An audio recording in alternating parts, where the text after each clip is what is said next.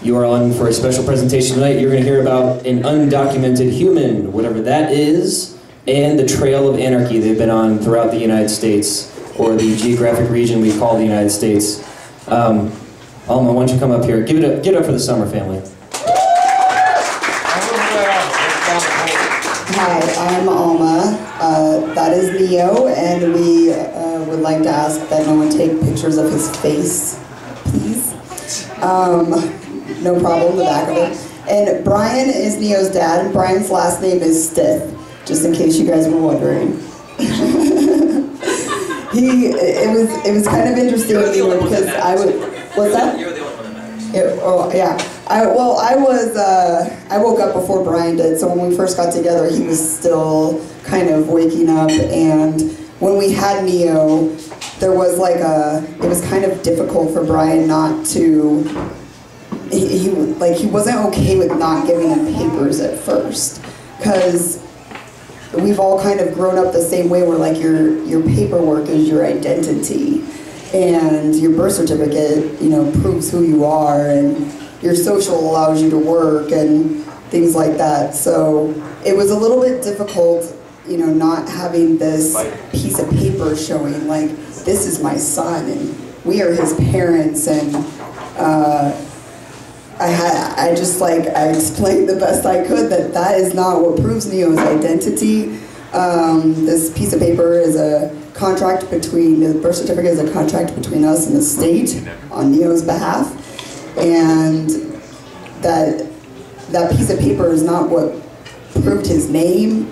I mean, he might even want to change his name at some point anyway, a lot of kids do, so it's kind of silly us naming a child. I kind of had a hard time dealing with that too. It's just we are the ones who choose this human being's name, and should it not be their choice to begin with, or later on in life, or I don't know, call them Bug or something like that until they get old enough to decide.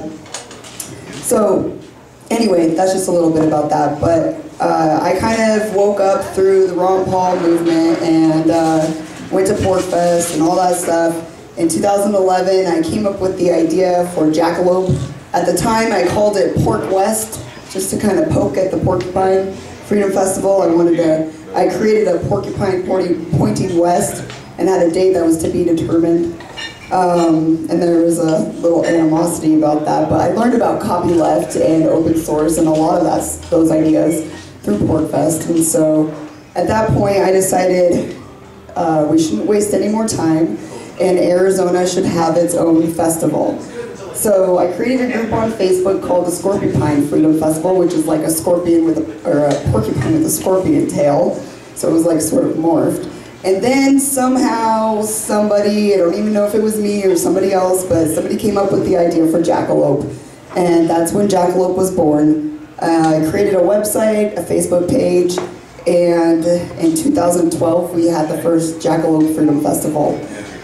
So let's see, about the next year, I got an email through the website from the government in Apache County. They wanted to know who was in charge and where to send an official letter. Because if you have a group of 70 people or more, they want you to get a special use permit and pay them all these fees and answer 16 pages of questions. And that wasn't going to happen. So I don't know if you guys are familiar with Ernest Hancock. He has a website called freedomsphoenix.com. He's a good friend of mine, and he called the government jurisdiction and said, "What do you guys care about my friend's camping party?" And she's like, "Well, it looks like it's organized, and it looks like there's vendors, and if you have this many people, you need this, and sanitation, and blah, blah, blah." And basically, Ernie told them, I'm a journalist with Freedom's Phoenix, and this is just a camping party, and you're not going to get any of that information. And that year, the second year, law enforcement and Forest Service showed up multiple times. I think it was Friday, the main day the festival kind of starts. 2 Forest Service Rangers came up to my campsite and introduced themselves, and I said, "Hi, I'm Alma back." I should have just said hi. Now, thinking back, I would not have gave up my name. And he goes, "Oh, Alma, nice site." And I'm thinking, is he talking about my campsite, or is he talking about my website, because I have like signs everywhere, like Agorist Marketplace signs. Because Agorist Marketplace was a website I also created the same year, and it's free to get connected with other agorists that accept alternative currencies, silver, gold, barter, trade, Bitcoin, Dash, whatever.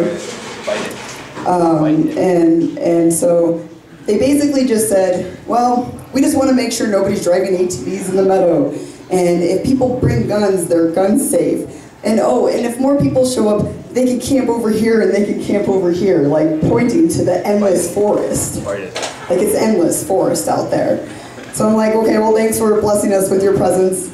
If you guys think you have information you know, should be shared with these people, you should set up a campsite and hang out for the weekend. And they left us alone ever since. So next year, July 31st through August 7th, will be the 6th annual Jackalope Freedom Festival. So come out and camp. It's free to camp, vend, and attend. Can't beat that. It will be free forever. We do get donations for porta potties, but I'm hoping to alleviate that as soon as I get a group of people who are willing to go out there with me ahead of time and dig some composting toilets for the week. Because now it's a week-long event. So definitely bring rain gear. It rains. It's like right after, we're during monsoon season. It's right after school starts. So all of the statists are gone and not there, camping. So we're completely left alone. I have some notes so I stay on track. All right, so let's see. Before I became a full-time agorist, I designed cell towers for a living. And I had a boss that wouldn't let me go on sidewalks, because every single time we were on a sidewalk, somebody would bring up the economy. And I would always bring up the Federal Reserve, because to me that was like, you know, the end point. And so eventually I was pretty much just stuck at my desk, not able to leave, not able to work from home, making a lot of money, but also having a lot of money stolen from me. And I decided, okay, well, I'm over this, finally. After like 3 years of complaining to Brian every day I came home, I just finally had to quit. And so I quit, and I was lucky enough to have been offered a job working from home, doing the same type of job, designing cell towers. So like, if you're thinking about leaving your slave job, and you can find work in the same career, I guess, but working from home, so you're not having to work for a boss every day, at least it gets a step in the right direction. And whether or not like they 1099 you or you get paid per job, I actually made more money that way because I was getting paid per job instead of working an hourly rate. So it worked out pretty well for a while. And then we had Neo in 2014. He just turned 2 on Monday. And we had him at a hospital in Gilbert, Arizona. After 14 hours of labor at home, he was like stuck inside me and didn't want to come out. So we went to the hospital. And after they gave me an epidural, I had made a comment about, you know, are you guys going to force me to fill out paperwork or a birth certificate? Or I said something. I was like kind of messed up. And later on, we were contacted by one of the nurses in nursery, and she's like, a social worker's going to be coming to talk to you because of what you said while you were in emergency. And I'm like, oh boy. So we ended up avoiding the social worker that day, and it came time for us to leave, basically, and it was like the last day, and the social worker finally hunted me down, and she waited for Brian to leave the room because she thought I was the weak one. And she came in there and she asked me all kinds of questions like, do you guys have a car seat? Do you have a support system? And, you know, yes, yes, yes. And then she couldn't tell me that there was a law saying that I had to sign a contract with us and the state. She couldn't tell me that there was a law, so we decided not to sign the birth certificate.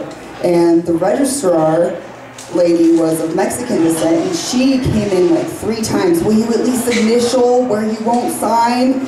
And she was like flabbergasted. She really was curious why we did not want United States citizenship for our son. So We denied signing anything, initialing anything. They had him low-jacked and everything, and they decided to unlow-jack him and let us take him home. So we took him home, and we stayed in the apartment we were living in for, I think it was like around 6 months or something like that, just before Brian finally decided to quit his job too. And we went on the road before we even had a house. So we were like in my Jeep, and we were hauling a trailer, and we drove to Texas for the Texas Bitcoin conference. And I spoke there, and that was really cool because there was a bunch of regulators, and I spoke right after all of the regulators. And right after all of the regulators got done talking off the stage, I get up there and I go, I would like to welcome everyone to the livestock management program. And it just, I felt like I got a good laugh. And it felt good because, you know, they had just sat there and listened to that boring conversation. And to know that you're still a slave and these people are trying to come in there and like take control of anything and everything they can, it's just, I'm over it, completely over it. So I mock it, and I find it to be a healthy way to express liberty, and instead of, I guess, an angry way. So let's see. We kind of gallivanted around a little bit. We helped the Blush family move out of their apartment. I don't know if you're familiar with them, but they own Brave New Books in Austin. They've been here to speak. So you know who they are. And they were also kind of going through the same sort of situation we were, downsizing, getting rid of stuff, looking for an alternative. I think they already had their bus at that time, but they hadn't moved into it yet. So we eventually went back to Concho, Arizona, where our friend Patrick sort of took us in, and we lived in his trailer. And we found out that his neighbors next door were selling a Winnebago. And so we tried to do a work trade with the guy that owned the Winnebago. It didn't work out the way we wanted it to. I wasn't really happy with what he wanted from Brian, and I was kind of worried that the amount of work he wanted done wouldn't get done after Brian had like charged him his hourly rate. The way he was doing it was just kind of old school. And so we decided not to go that route, and a friend of ours came into some money. He had been off-grid in his Greyhound bus for like 30 years, decided to buy a house on the grid, went to call the electric company, and they go, we want your social. And he was like, fuck you. And so he calls us up and he goes, will you guys come and do an off-grid solar installation at my property? And we were like, yes, no permits, no permission. And so for exchange for that work, he paid for the Winnebago, and we were able to get it and fix it up and then take it down to Oracle to do this off-grid solar installation job.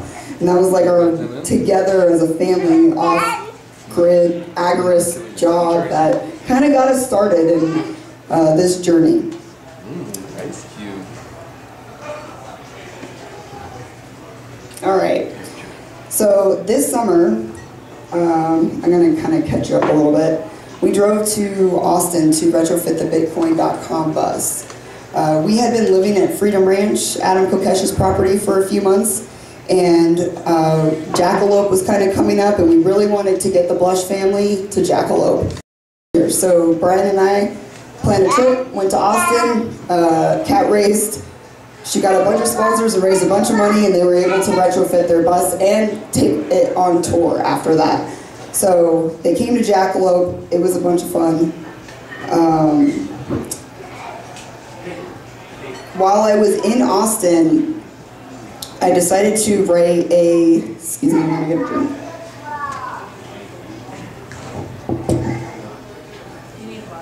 I have a drink right here.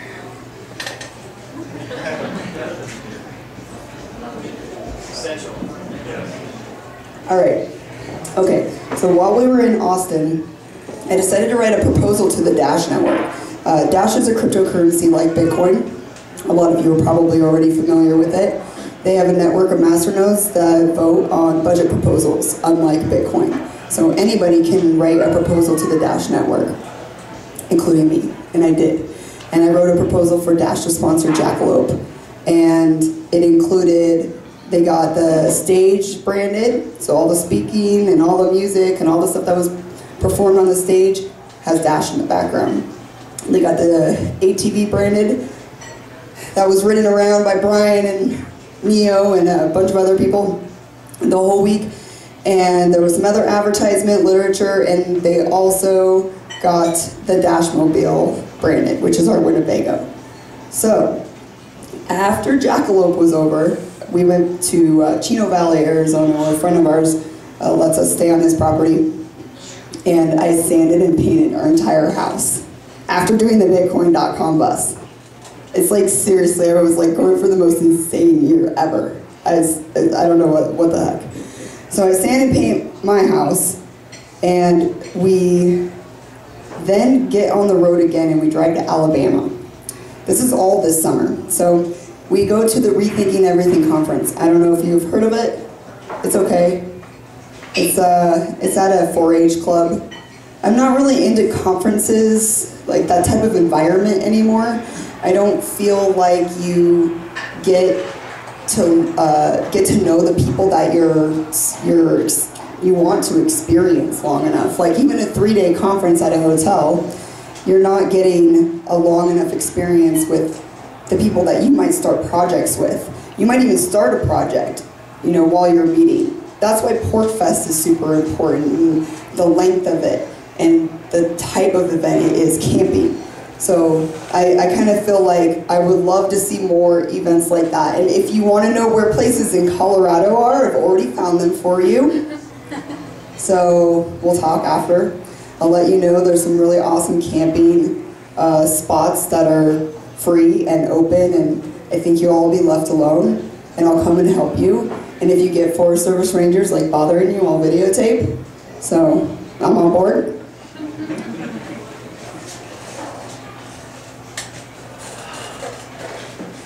All right, on our way back from the Rethinking Everything conference, we stopped in Houston, Texas. I have a friend, his name is Michael Fielding. He's basically occupying abandoned property right now.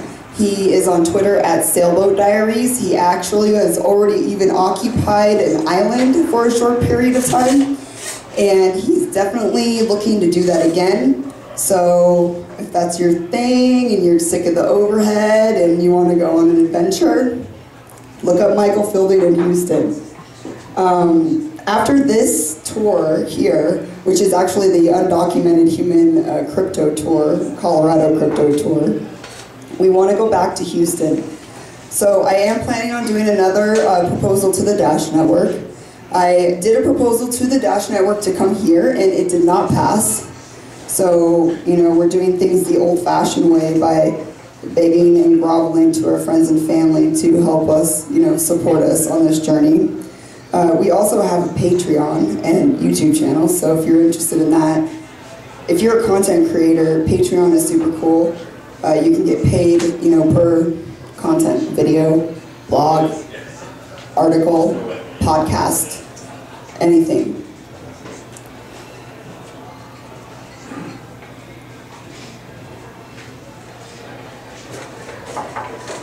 So I'm hoping that this next Dash proposal I'm going to write is for an event in Houston called For the Community. It's an event that Derek Bros puts on with some other people there, and we're going to take the Dash Mobile there and set up and talk to people about liberty and community, and he's doing a lot of community gardening and things like that. So I want to check out the Houston Free Thinkers House. They just actually did a recent video about what they're doing there. So I'm hoping that we get to experience that. That event's been going on for a while, and I know that it gets a lot of action. We were thinking about going to Free DC, which is November 5th, Guy Fawkes Day, but I think we're going to pass on that one. But if any of you guys want or are interested in that type of event, I would definitely check it out. I heard about it on BitNation. BitNation is like a DAO, a decentralized autonomous organization. They actually call it something else, like I think it has voluntarism in there or something. But basically you can document your identity on the blockchain, so you don't need to document your identity through the government any further, nor do you need to document your property through the government. Like, their job is completely null and void. So we have a couple acres in Concho, Arizona that I got at auction for 600 bucks. There's a website called AuctionAZ and you can buy land if you want. And what I plan on doing is putting up a sign that says, this property is documented on the blockchain. It's no longer part of Apache County jurisdiction. If you would like more information, visit here. And then we're going to start doing whatever we want until they want to harass us or something. I don't know. We'll see. Adam Kokesh is kind of getting harassed, but he has Mark Stevens working with him, and Mark Stevens is like, prove your jurisdiction, and they can't. So definitely check out Mark Stevens.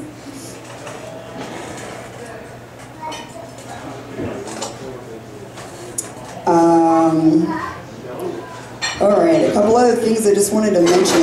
If you guys haven't heard of Slack Chat or Telegram, there's super awesome messaging apps that can connect you to like your niche group. So like BitNation has a Slack Chat, and I've met some really cool people in there, and they also have a lot of information as well. And then Telegram is encrypted messaging, and what's cool about Telegram is you can create your own channels. So I've created a Trail of Anarchy channel, and you can become a member or not, but you can view it, it's public. And I also created an Undocumented Human channel, as well as a Seasteading Nomad. Because Brian and I, he might argue this, but we will seriously trade our Winnebago for a sailboat. For real. So if you know anybody with a sailboat, or a group of people who are also looking to sail around the world without permission, let us know. A couple other groups I just want to mention that are also working on other types of citizenships that I've come across are Pantera and the World Citizen. I don't know if they actually have anything going on besides videos, but Pantera is definitely putting together documentation. Going there. Just sit here and be patient. Alright, so the last thing I like to mention at the end of my speeches is I would like to say that if we did not have government, we would be flying cars. That's pretty much it. Thank you.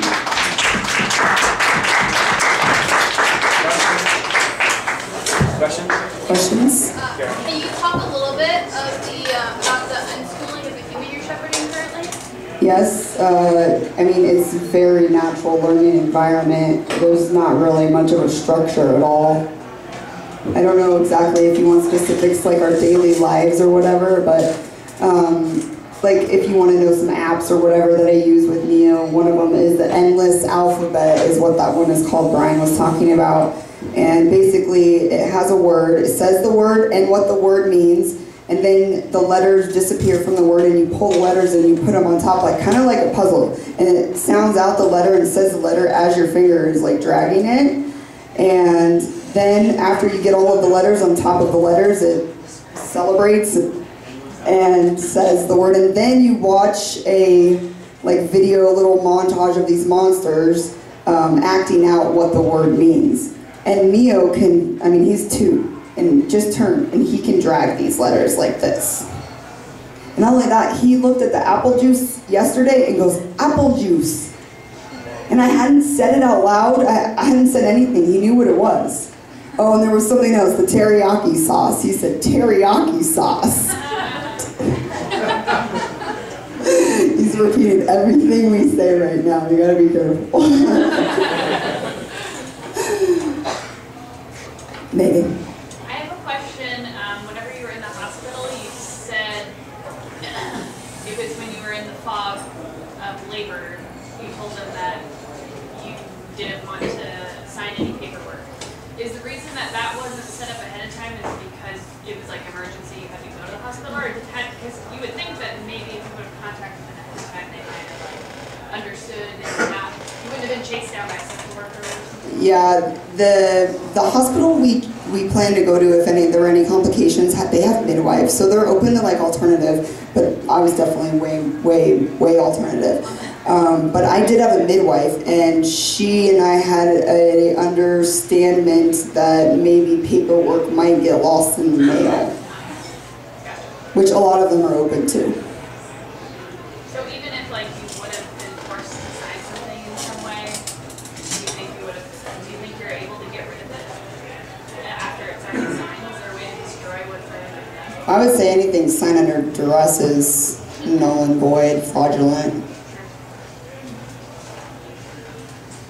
I'm all for decentralization and what it can bring. I was wondering what the status of Bitcoin in other countries, other places, how they feel about it as a currency, and like perhaps with unstable currencies, how they may view it and promote it more than some people in our home and no organizations, people involved. Well, we are still working on how we're getting to other countries, so I'm not really sure what other countries' views are on that. There's some groups on Twitter that are like cryptocurrency related, and they're in other countries, and so they're working in their organizations on, like for example, Zimbabwe. There's a guy named BitMari, I think, on Twitter, and he's in Zimbabwe, and he has an organization that they accept Bitcoin, and they're trying to help Zimbabwe women farmers have basically a better life or something like that. It's along those lines. So I don't know, there's all kinds of stuff. Like I've heard all kinds of things coming from other countries. But if you mean like unstable currency, like Bitcoin is an unstable currency, I would say the only unstable currency I've had experience with is the dollar. Yeah, that. I mean, it's like others as their one's currencies, they'd be more ready to adopt because of that reason. They work more than Bitcoin does. I mean, I remember when Bitcoin was $4 a Bitcoin. That's when I learned about it at PorkFest 2011. Like, why wasn't I selling t-shirts for Bitcoin? Davy Barker, have you guys had him here yet? He gave me my first Bitcoin when I sold advertising on Agorism Marketplace to Shiny Badges. And it was 8 Bitcoin, was worth $100 at the time. It was awesome. That 8 Bitcoin lasted me like 3 years. Tom? Do you think Neo's going to have any problem working without a social security card? Do you think the system's going to be different by that time, or do you think it's just going to work what you're doing? Well, like with our touring and things like that, our goal is to decentralize our lives so that he has a decentralized life when he gets older. So that I was like, oh, my mom and my dad, they traveled all these places and they had all of these communities and these friends and this network that now I have access to. That's kind of our goal. Just to add what he said, not to hijack you, but I never had a social security number my whole life, and my skills are in very high demand, and I can go work anywhere. So, You don't have one right now? I've never had one. How did you really? How did you get away with that? I didn't want to hijack home. I just wanted to say. I was like telling Jay, you should speak after me. Well, and here's another thing. So some of the research I did was on the UN website, and the UN website has a definition for a stateless person, which is someone who's renounced their citizenship, which Neo's not a stateless person. He has no citizenship. He's a free-range human. I like to say he has an Earth permit. He's allowed to be here on Earth and travel freely without, being aggressed upon. But the UN does say that a stateless person is held to whatever rights and privileges that jurisdictions has. So no matter where you are, the jurisdiction claims ownership of you. Per their words. Any other questions? How do you guys feel about vaccines? Have you guys vaccinated him at all? Or? We did not vaccinate. Cool. Just curious. We'll see what happens. I just tell other parents who's vaccinated, they have nothing to worry about. Their kid's safe. Anybody else have any other questions? All right. What's the freest location that you traveled to? Northern Arizona, in the mountains of Denver. We were completely left alone. We only had one Forest Service guy approach us in New Mexico, and he wasn't even from New Mexico. He was from here. And he asked where we were from, and I said Earth, and he knew right away I probably don't want to with these people. You can check it all out on our videos on YouTube, Undocumented Human. Give it a call. Yeah.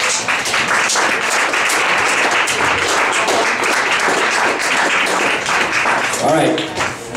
We have a very, very special Liberty on the Rocks next time on November 2nd. My good friend Elliot will be speaking about the Silk Road, the impact of the Silk Road, and the mastermind behind the Silk Road, and his vision for what he wanted to create.